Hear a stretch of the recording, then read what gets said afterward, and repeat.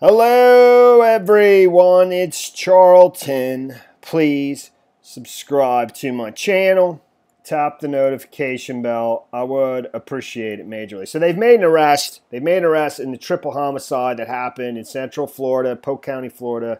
Frostproof is the name of the town, I believe, where it happened, where they're all from, or most basically, of Damian Tillman and Brandon Rollins and Kevin Springfield. And the three of them were going night fishing for the night. I think it's Lake Streety is where they were meeting up. And first, Damian showed up in his red truck, and then the other two guys, Kevin Springfield, and these are both Kevin Springfield and Brandon, showed up moments later in a I think a red truck, a white truck, together, okay? In fact, there's a picture of the two cars, basically one facing north, one's facing south on, I think it's Lake Streety Road, that runs along Lake Streety. And it appeared as though they maybe were positioned in a way so that the two drivers could talk to each other, In any event, they have made and they were shot and beaten to death, according to the sheriff, who's, I believe his name is Grady Dunn, I think, and who seems to be several people in the comments seem to be familiar with him as being like a top-notch sheriff. But he gave a press conference on Saturday morning, basically going over what was discovered by the father, because one of the three assailants was managed to, before he died, and even actually was able to speak to his father, call his father on his own cell phone and just say the word help as he was basically, probably bleeding to death. And his father, knowing that they were meeting up to go fishing and where they were going to go fishing, got in his car or truck or whatever it is, and immediately rushed to the scene and was able to speak to his son moments before he passed away. He had forgotten his own cell phone in all the the madness, and so he had to leave there, go to the closest convenience store that's up Route 28 or 98, and went to, I think it's in Sunray, a convenience store in Sunray, spoke to the owner's, I believe, daughter that works there at the counter, and to call for help. And went back to the scene, I think with the 17-year-old daughter, and, and called fire, EMS, 911, etc. By the time EMS had gotten there, his son had passed away. So, but they have arrested these three in the murders. I believe they're charging. I'll read through it right now. That's what's highlighted above. TJ with first-degree murder, and the brother describes it that his brother basically shot all three of them. So the other two are being charged with accessory and other things. I think tampering with evidence. I'll read through it real quickly. TJ Wiggins has been charged with 3 counts of first-degree murder. Robert Wiggins with 3 counts of accessory to murder and tampering with evidence. Whitmore, the girlfriend, 3 counts of accessory to murder. Sheriff Judd, I said Rudd, it's Judd, Grady Judd, said of TJ Wiggins, this is evil in the flesh, and I don't even know, I tried to make this video a couple times. I believe, this was all over a dispute about a truck, and it's not even clear exactly, the way it's described by the brother, by Robert Wiggins,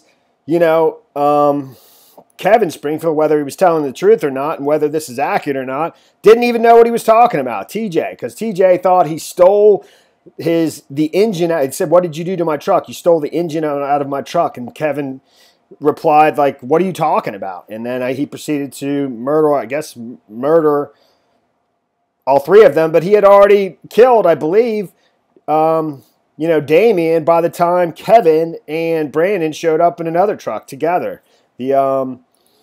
The white pickup truck.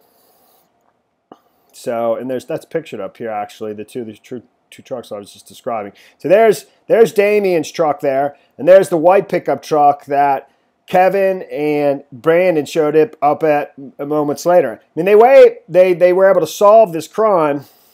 There was a Dollar General receipt either in one of the trucks or in the crime scene, and they actually just traced it back from there. I assume that the receipt has a timestamp on it, a date and timestamp, and it was moments before they arrived to go fishing. So they went to the Dollar General store and spoke to the clerk there, as well as requested the video surveillance of the Dollar General. The Dollar General clerk knew Damien fairly well. It's a small town community, and remembered him being in there, and also remembered the suspects being in there. I believe all three of them. And as I understand it, the crime happened within 5 minutes or something like that of the time from the time Damien left the Dollar General. So, and he got here initially by himself, and then the other two showed up moments later, So this all happened within a span of like 10 minutes, him going to the store, him coming to the fishing location, Damien, and then, the three of them following him there, proceeding to, or in the act of murdering him, and then the other two showing up and then him murdering the Brandon and Kevin, and then Brandon calling his father before he died. It's total madness, total insanity. And this dude has like 230 felonies, which I don't even understand how that's possible. Somebody could have that kind of record and still be not, walking around free, but apparently he does. So it says just 10 minutes after Tillman left the store being the Dollar General, in a detailed account of what police believed happened, Polk County Sheriff Grady Judd said all three suspects are said to have followed their victims after overhearing their fishing plans from Damian Tillman, in a local Dollar General store. Friday, TJ wanted to confront Kevin Springfield, over some kind of truck deal, Sheriff Judd said. Just 10 minutes after Tillman left the store, Rollins called his dad for help. So that's Brandon Rollins. So from the time that Damian Tillman left the store to the time his buddy called his dad after they had all three been murdered, it happened within a 10-minute time frame. The Dollar General store must be very close to the Lake Street, fishing lake where they went fishing. But that's how quickly it went down. So it's just madness. Psycho. So Robert Wiggins told detectives he watched as TJ, who was first arrested at age 12, shot all three victims, police said. After killing the three suspects are said to have headed to McDonald's, ordering 10 cheeseburgers and 2 McChicken sandwiches. Each of the victims were shot a number of times, police said, after TJ asked Kevin, "Where's my truck? You sold the engine out of my truck." Springfield is said to have replied, "I don't know what you're talking about." All three arrested in connection with the deaths were found living off the grid in 2 travel trailers on Monday. That's 2 days ago. Sheriff Judd announced.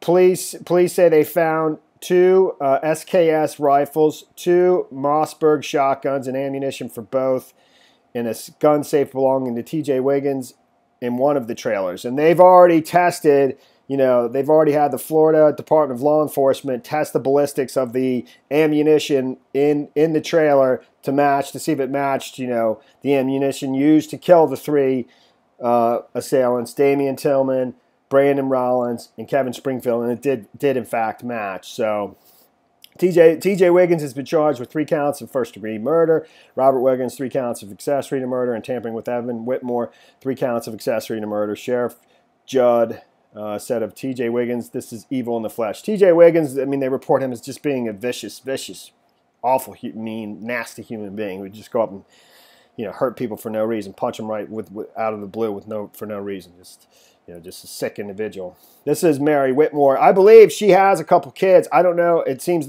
she's pictured with, TJ on her own Facebook. She has a couple different Facebook pages. Not this one, but the other one with TJ with a couple kids. And actually, her kids are younger in this, where they're just infants or a baby and a small toddler. So I think she has 2 kids, probably not with TJ. And that's the 2 of them pictured together there with the "I love you" in cursive, and that's her as well.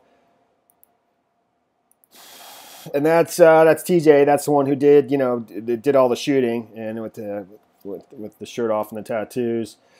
That's Kevin Springfield. That's one of the persons that was killed, and that's supposedly who they had the problem with over the truck. But who knows? Totally crazy.